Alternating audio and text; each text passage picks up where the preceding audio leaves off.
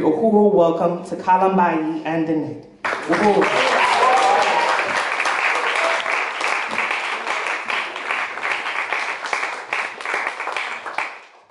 Uhuru. Uhuru. Uhuru. Uhuru in my lifetime. Uhuru in your lifetime. And how is that going to happen? Because we're going to make it happen. Uhuru, comrades, sisters and brothers. I have spoke at a lot of different places in the last 3 years around, Black Power.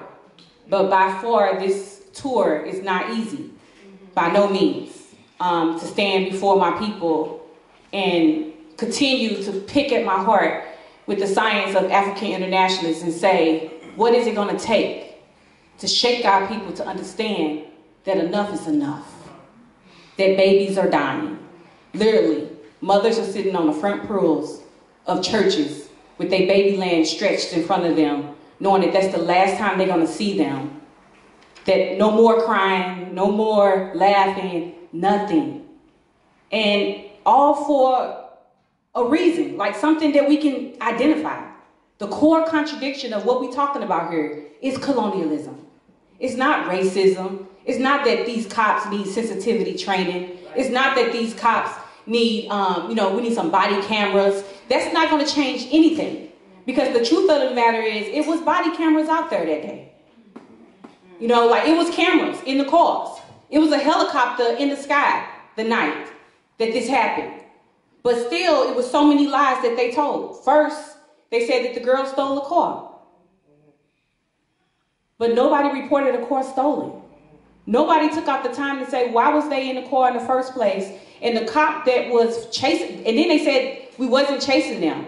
And they were chasing them in an unmarked police car. But nobody asked them that question. Another lie that they told is they said that these cops, they actually gave these cops an award and said that they were heroes because they jumped in the water and tried to save their life. But all of a sudden, they could write articles in the paper and convince all the white people that these girls are victims, and then white people could stand in front of us and say, well, why was they in the car in the first place? And, what was going on? Come on now. These people said that these girls stole a car, and it wasn't stolen. They said that these cops jumped in the water and tried to save their life, and now you want me to believe that the girls are the victim? The girls are the ones that should be blamed? Come on now, it don't take a rocket science to figure this out. It don't take a rocket science. So I want to slow down. I just, Kune worn out every single time, and her coming like this is not like the easiest thing in the world to do at all. My name is Kalambayi, as my comrade said, and I'm from St. Louis, Ferguson. And 3 years ago, I joined the Uhuru movement. I came into the organization because Mike Brown was murdered in Ferguson. And I was out in the streets every day trying to figure it out, like what is going on in the world? Like, why is this happening? Why is tanks driving down my street? Why is the cops? We out here praying. Like, I was an evangelist at the time, and I was out with, my church brothers and sisters, pastors, and we ducking rubber bullets. We out here peacefully with our hands up, praying that the young people would stop looting and whatever. But all I seen is young people stand and say, enough is enough, and cops shoot rubber bullets at people and call them monkeys and all the other things. This is what I seen, regardless of what you seen on the news. So I was outraged and I was tired. I said, listen, we don't pray when we left. This time I'm going ready. If they gonna be at war, I'm gonna be at war too. I'm done. So my war was a poster sign.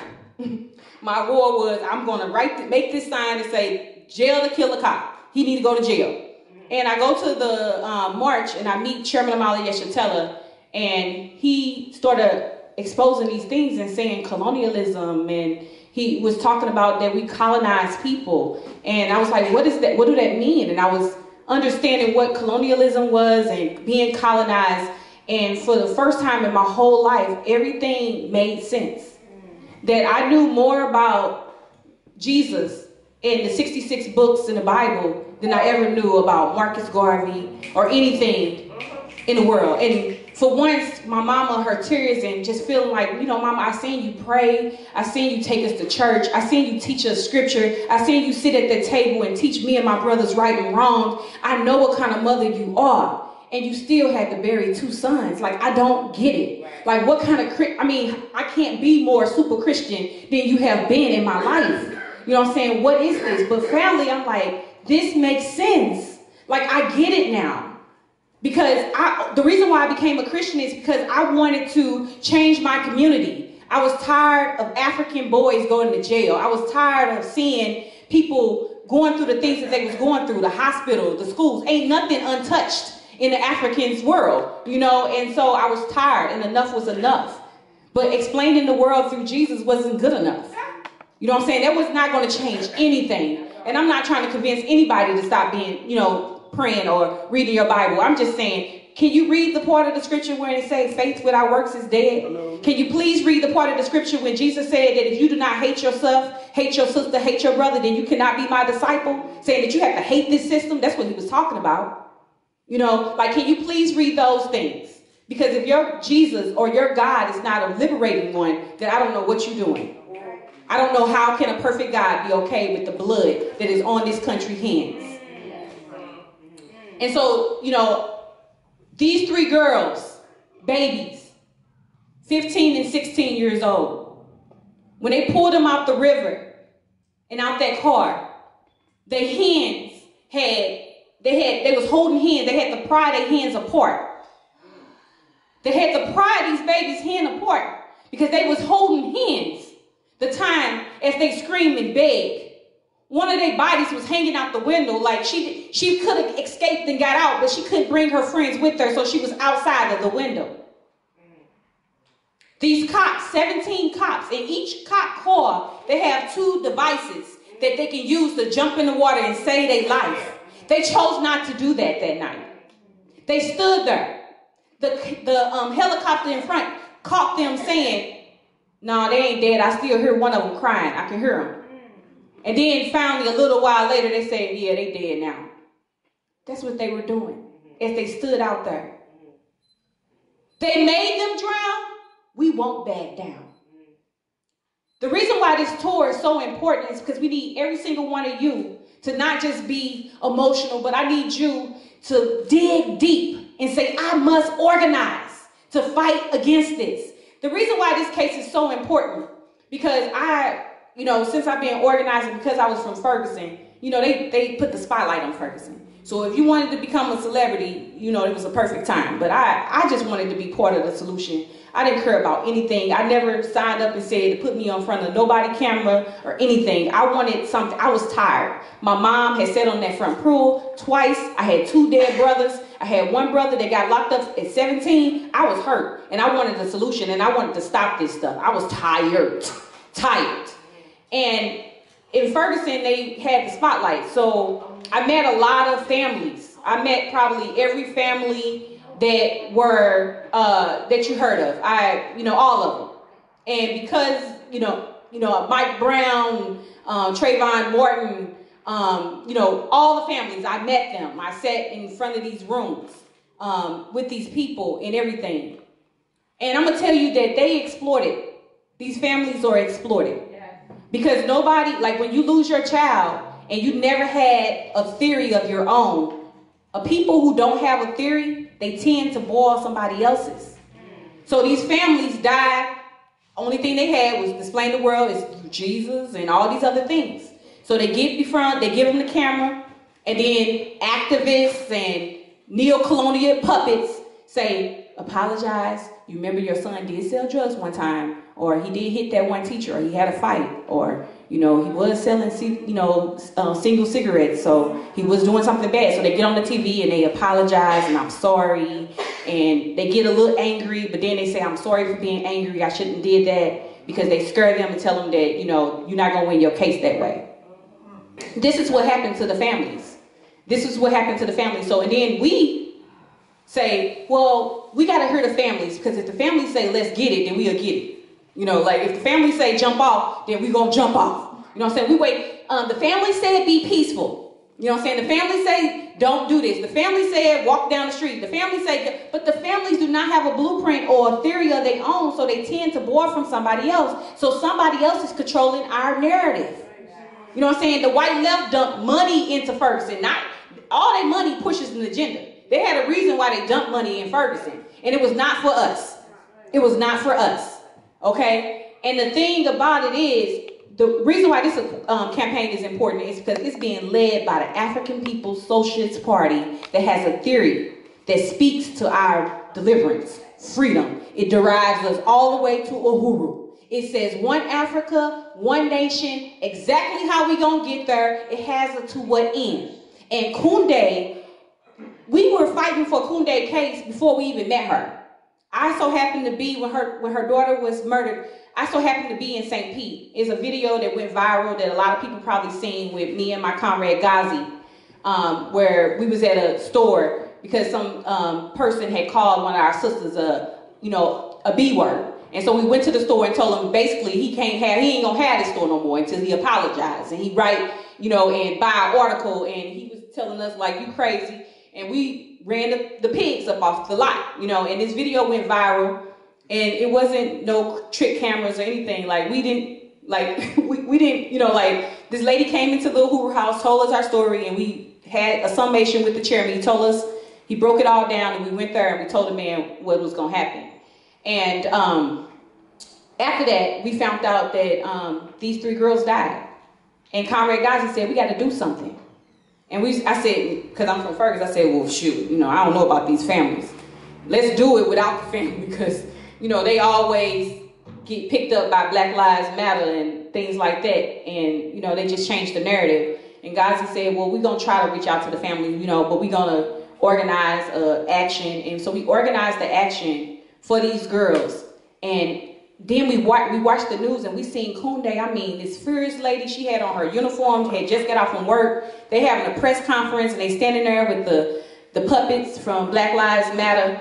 And they telling this whole washed down story, and she storms the stage and say, you're lying, y'all lying. And we was like, dang, who is that mama? Like, yes. And she was like, these speech lessons, you need to do it like this. And she like, forget all y'all. You know what I'm saying? No, they took my baby, they killed my baby. Hell no, that's exactly what it is.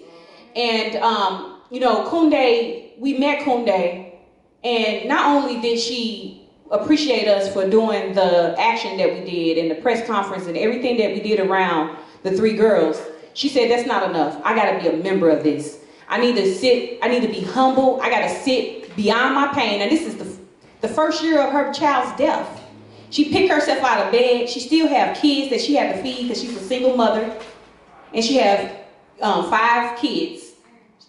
And she had to take care of them, and she going to work. But every single day I seen this lady come to Cadre Development School, where we had to, come early in the morning and go through training and learn all these different things, learning how to see the world. And every single day, this mother came and sat there. She passed out flyers. She knocked on doors. She sold spurs. She led workshops, and she learned and she studied just like me. And I'm looking at her like, I seen my mama not being able to get up out the bed.